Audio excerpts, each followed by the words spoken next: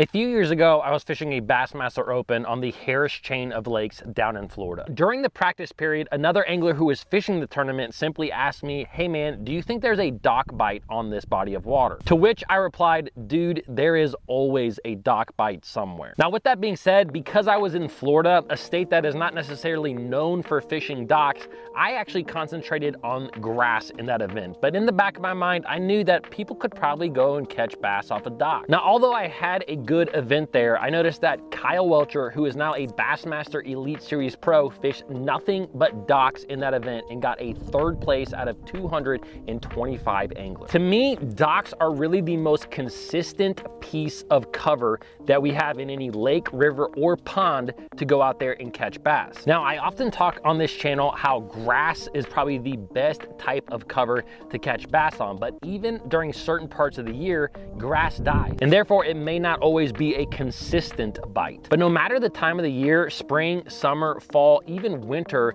bass can be caught off docks. But the only problem is that a lot of guys fish docks the exact same way. You see most guys fishing a dock with a jig, a Texas rig, a wacky rigged Cinco, or even a chatterbait. I can almost guarantee that if you fish docks often, I just listed a lure that you pick up probably 90 or 95% of the time. So today I'm gonna tell you how you can fish docks differently so that you can catch bass behind guys. So stay tuned, it's gonna be a good one. This video is brought to you by the Deep Dive app. This is an app that you can download on your phone that helps you to find and catch bass a lot quicker. Once you get to the body of water that you are fishing, you can actually select that lake. Then you can input data like water temperature, water clarity, whether you're fishing around a vegetation or not, or if you are fishing in a windy or protected area. The app will then spit out some locations, some strategies, and some lures that you can use to start attacking the body of water you are fishing. There is a 100% free version and there is a paid version, and if this interests you, there's a link down below in the description and you can download it right now.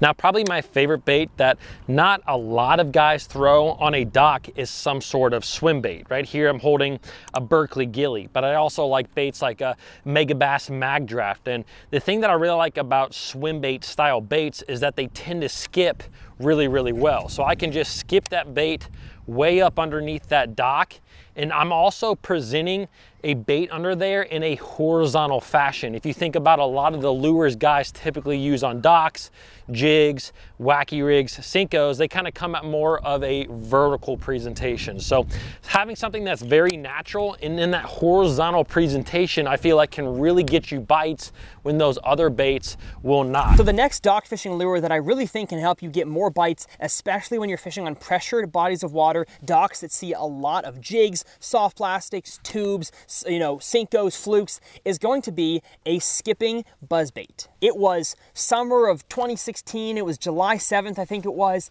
and me and my buddy were in his bass tracker on Lake Austin, and we were fishing in 106-degree weather, and we just couldn't catch fish. And so my buddy on a whim thought, maybe we'll try under the docks, and so we tried that, wouldn't get any bites, and he's like, I'm gonna try a buzzbait. So he ties on a buzzbait, and I probably called him crazy because it was beginning in my fishing journey.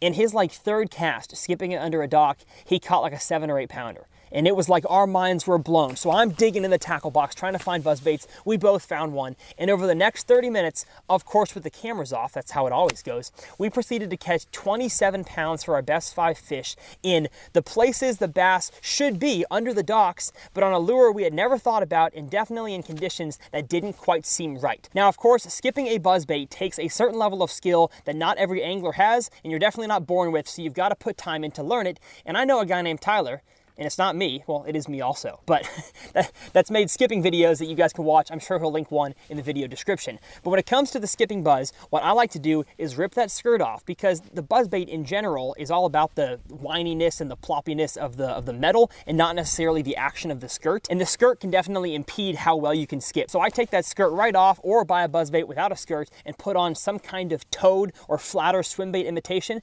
That way it can skip very well. And the cool thing is, just like fishing a topwater frog, frog underneath docks, you're oftentimes not gonna see the bite, you're just gonna hear it. And let me tell you, hold on, because bass attack a buzzbait and head the opposite way under docks, which can create an awesome fight. Now, the last bait that is really good under a dock and not a lot of guys throw is the Depths cover scat. Now, the reason that I like this cover scat is because it is a very versatile bait and it skips like a dream. I mean, I can really place this bait wherever I want. I mean, it just skips like no one's business under a dock. Once it's under there, there's a couple of ways that I can fish it. Like I said, it's very versatile. So I can just let it sink, kind of like you would a Cinco, to the bottom and just kind of hop it across the bottom. The other thing that I like to do is actually fish it like a topwater bait. So I'm actually going to take this bait and I'll skip it up under there and I immediately start twitching it across the surface. And a lot of times you'll have bass, bam, come up there and get it. So although selecting a different lure than what most guys are fishing can definitely help you to catch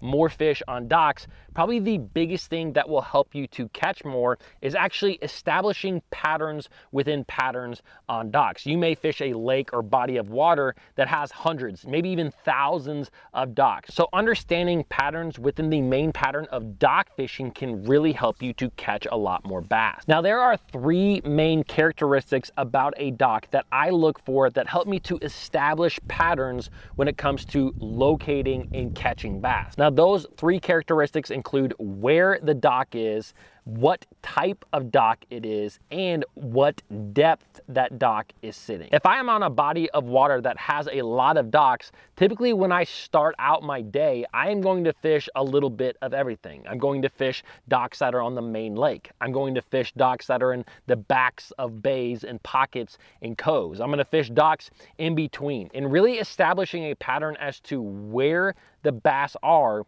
is really going to help you to eliminate hundreds, if not thousands of docks so that you can really concentrate on the highly productive ones. So the next characteristic to look for is what type of dock you are fishing, because not every dock is created equal. There are two main categories of docks that have subcategories underneath them. So you've got your floating docks and your stationary or your pole docks. Now the differences between those is pretty massive. The floating, as the name implies, is a floating dock, usually on some kind of pole system, or as we have in Texas where I'm from on Lake Travis, cables that go to the docks. So as the water in your lake goes up and down, not constant level lakes, the lake that I grew up on, Lake Travis, it fluctuates like 60 feet every year. And so those docks cannot be stationary, and they fish and hold fish a lot differently than the ones you'll see in a ton of these videos that me and Tyler are filming this week in Minnesota. Because these lakes, if they change levels, it's like 6 inches to 2 feet. And so you don't need a whole lot of floating things on your docks to make sure that it stays in the water, because the water doesn't change. So you have to understand that not every dock is the same. Now, when it comes to deciding which docks, the floating or the stationary, to choose from, you're gonna have to really fish both. Now, some lakes, and I'd say the majority, don't really have both. So here in Minnesota, most of the docks, 90% plus, have just stationary docks. And in Texas, where I'm from, the clear deep water lakes, I don't think there's a single stationary dock on those lakes. They're all floating. But when it comes to those lakes that have both, you've got to fish everything for the first hour or two to find out what the fish are sitting on, with a jig, with a buzzbait, with a shaky head, depending on the type of dock. And then once you find that, it will really help you eliminate the rest of the docks. Am I saying you can't catch one on a stationary dock when you've got your first few bites on a floating? Of course you can. But for the pattern you are discovering on that particular day of fishing, you want to eliminate the docks that you're not finding at least the most productivity in, and really focus on the ones you are. So let's pick apart the two different styles, the floating docks and the stationary, to help you decide on lakes that only have one type, which one is best of that type. When it comes to floating docks, sometimes fish are gonna love to be on ones that have black floats, because black floats underneath docks really get the most sunlight and are gonna warm up the water as fast as possible. So when it comes to early pre-spawn dock fishing, those can be some of the best floating docks, because they get the water warmest and gets those fish most ready and excited to get up there and spawn. Now, there's also times when the black floats are just too hot. In the summertime on Lake Travis, where I'm from, I have found in the 95-degree water The better floating docks are the ones that don't have black floats. The older white styrofoam docks that are almost falling apart, those are going to be the ones that collect the most algae the fastest and thus have the best ecosystem around them for bluegill, bait fish, and of course, the bass. And when it comes to lakes that have just stationary docks, how do you pick those apart? Well, in my experience, most of the time, the fish are going to be around the oldest, nastiest looking docks. And so if you see a brand new construction out there, a new house is going up and they're bringing a brand new dock, I'm not saying you can't catch a fish there, but if there's an old dock next to a new one, 99.9% of the time, you're gonna find bass in the old one. So if you show up to a body of water and you want the fastest chance of catching a fish, go find you the oldest, nastiest looking dock, get your jig up in there, and there's probably a bass somewhere to be found. But you might find they like the thick poles, they might like the skinny poles, they might like wood over metal, they might like the pontoons of a pontoon boat sitting in the water. And so as soon as you find what those fish are sitting on, it's only going to take you a few docks, especially up here in the northern country, to find exactly what they're on. And then as you go down the bank, you can really look up ahead 4 to 5 docks and see, you know what, I'm going to cast there, I'm going to cast there, and I'm going to skip all of these sections. Now, with that being said, I have fished lakes before, especially in the northern part of the country, where bass can be located on docks no matter where they are. And one of the biggest things that determines whether that dock is now going to hold a bass or not is actually the depth of the water that you are fishing. A few years ago, I was fishing Lake Champlain up in New York, and I found that there was a dock bite on this lake, but that dock had to be in a very certain depth. And to me, it had to be in about 2.5 feet of water. If it was deeper than that, I would not catch a bass. If it was shallower than that, I would not catch a bass. But somewhere between that 2.5 and 3 foot range was where all